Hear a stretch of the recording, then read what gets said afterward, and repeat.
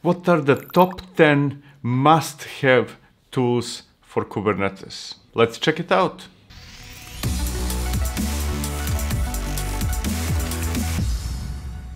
This is limited to 10 tools, and that means that I will not tell you all the tools that I'm using, not even those that I'm using every single day, because there's more than 10. That's what makes this video challenging. I had to limit myself to only 10 instead of 20, 30, 40 that I am actually using every single day. So you will not get a list of all the tools that I'm using. You will not get a list of all the tools that I think you should be using.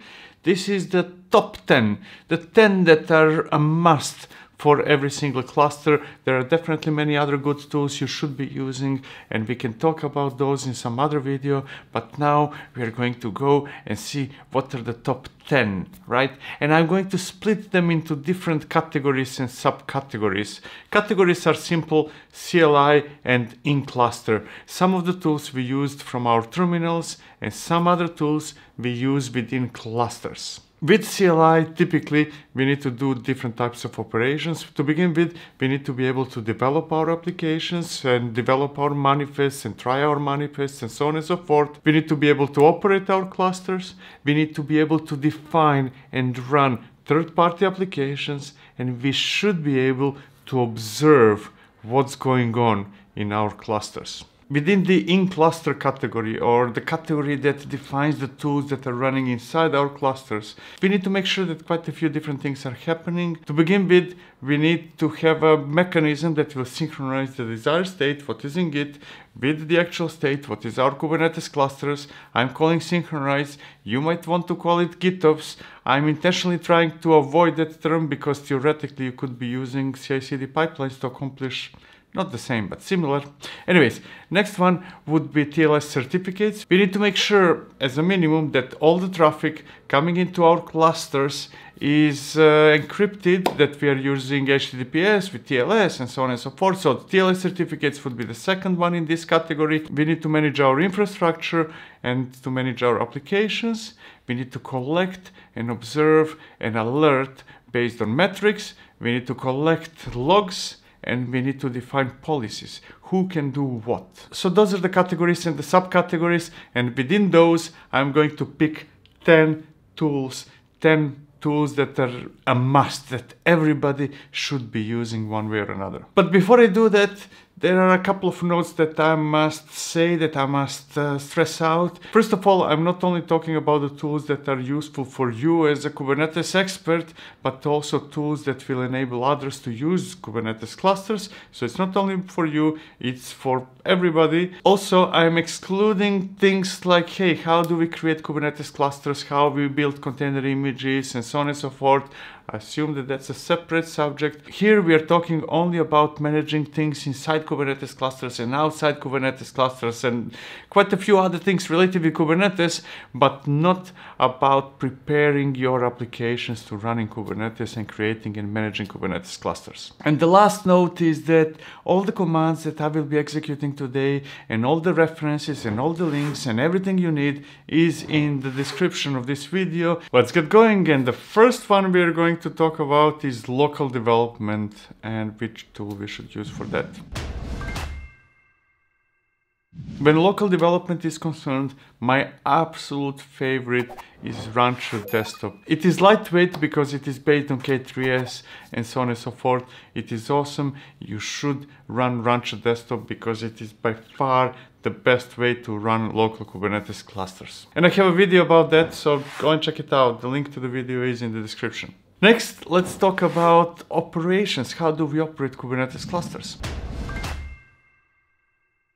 You will have to, you almost certainly already do use kubectl. You cannot work with Kubernetes without kubectl, and we use it all the time. Absolutely everything you do with Kubernetes one way or another is done with kubectl. We can do things like kubectl get namespaces, and then we get all the namespaces we have in our cluster. What is a bit less known is that kubectl can be extended with plugins, and two must-have plugins are CTX and NS. With CTX, we can easily change the context from one cluster to another, because let's face it, you're most likely going to have more than one cluster. And since Kubernetes is split into namespaces, by default we are always using the default namespace, and if you want to change from one namespace to another and avoid typing dash namespace, etc, or -n, etc, we can execute kubectl ns and switch from one namespace to another. Now let's go into third-party applications. How do we manage third-party applications?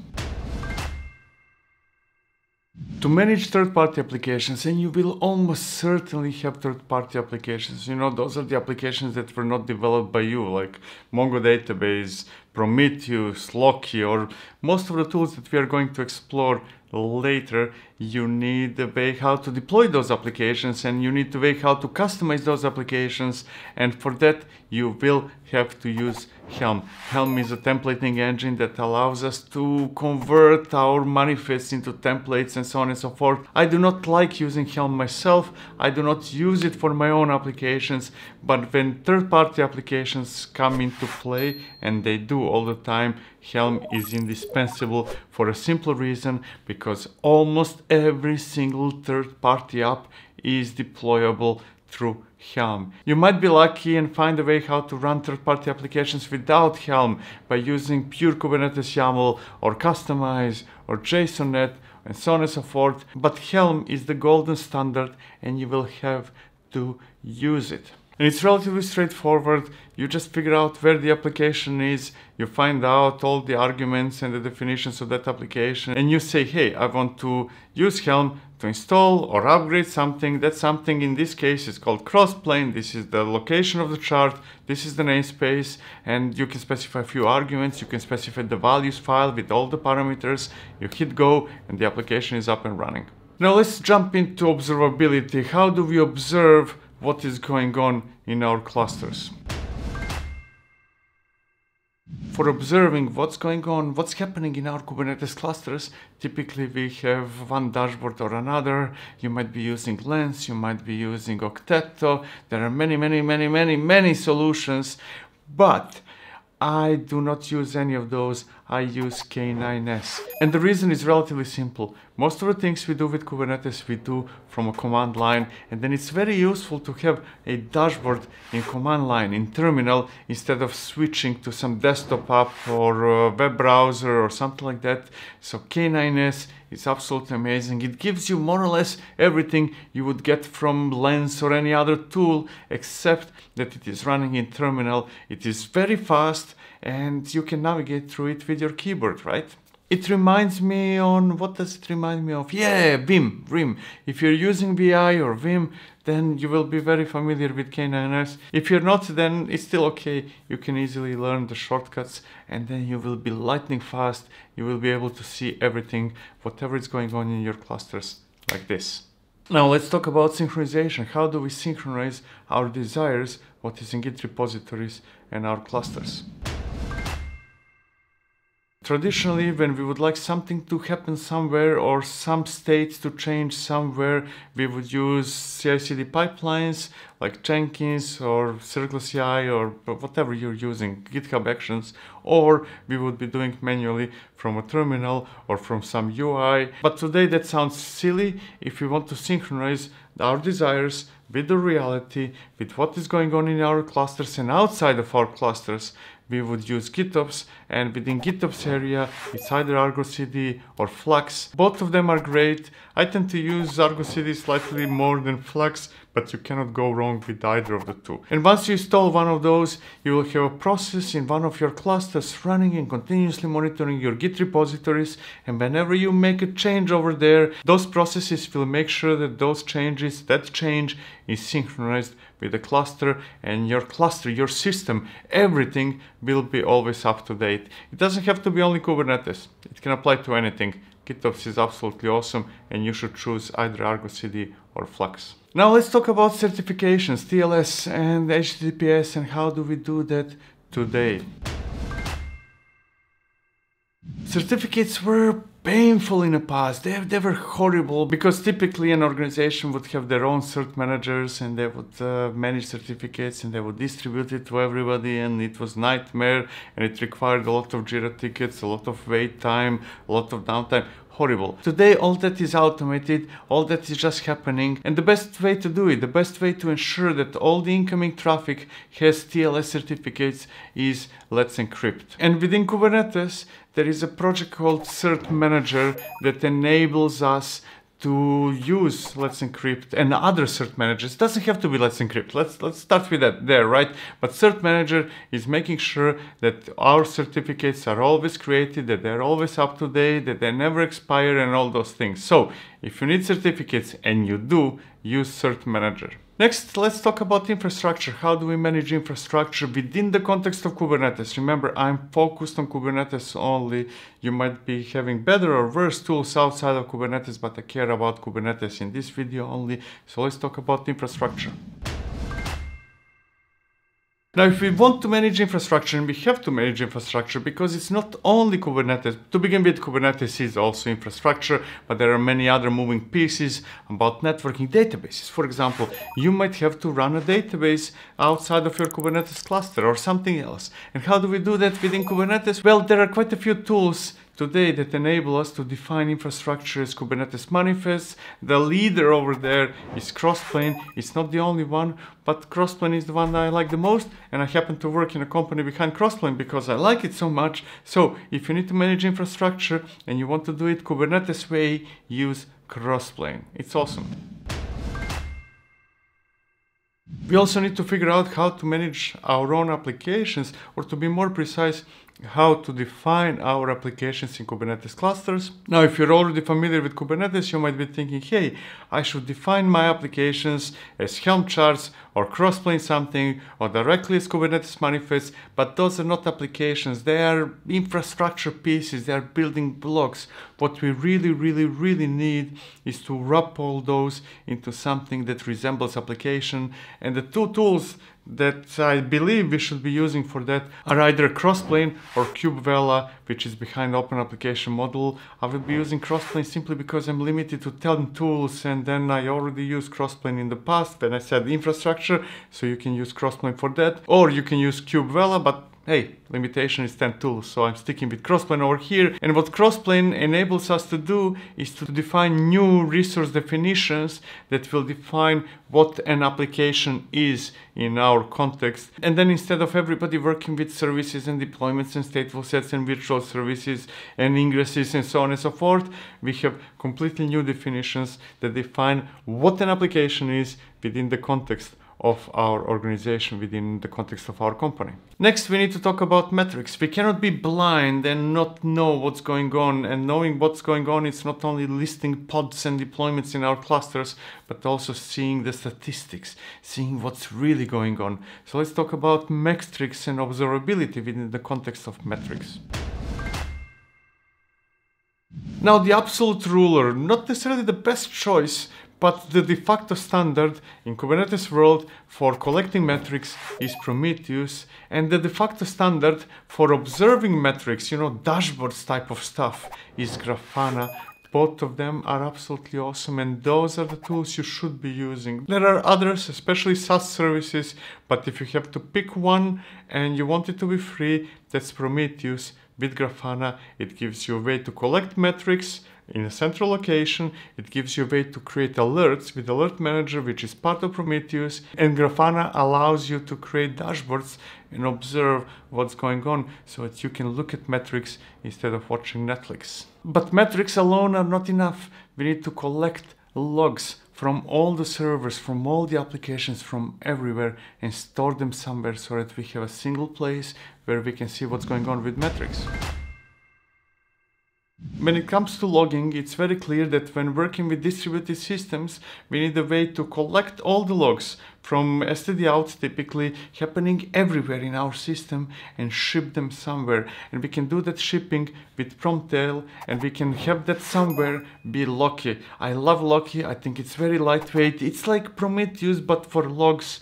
It's not necessarily the only choice, but if you have to choose one and that one will be managed by you and not a service by somebody else, then Loki is the best choice today, at least when logs are concerned. And the easiest way to ship all those logs to Loki, which is a database of sorts, is to use Promtail. And finally, we have policies. So let's talk about policies. How should we set policies in our clusters?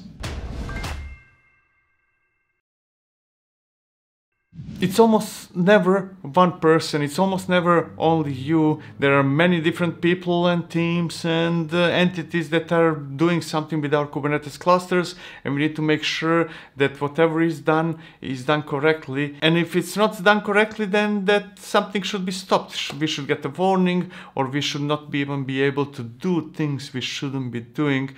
And the best way to do it is through admission controllers, which are baked into Kubernetes. We just need a tool that will leverage those admission controllers, and the best two we have in Kubernetes today are Kyverno or OPA Gatekeeper. I tend to use Kyverno a bit more than the other, but both are absolutely great. One is easier, one is more Kubernetes native, which is Kyverno. The other one is potentially more powerful, but also more complicated, and it's not necessarily designed to work in Kubernetes, which is OPA, but Gatekeeper makes it Kubernetes-like.